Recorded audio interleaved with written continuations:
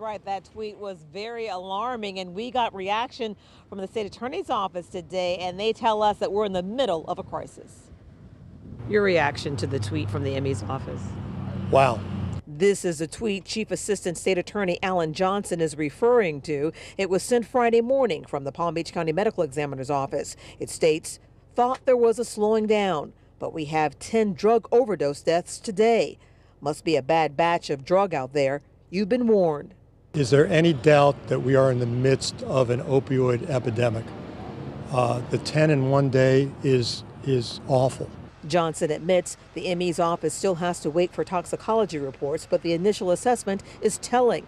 The number of drug overdose deaths continues to grow across the state, especially right here in South Florida. I spoke with the medical examiner just yesterday.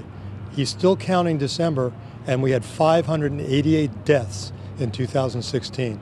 In 2015, there were 307. It's almost double the amount.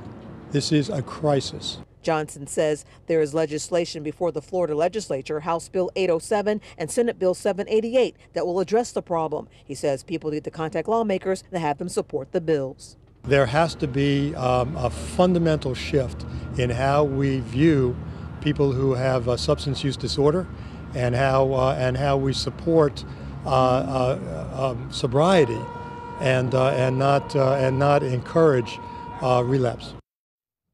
And as experts continue to search for solutions, the problem continues to change so many lives. More on that coming up at 6.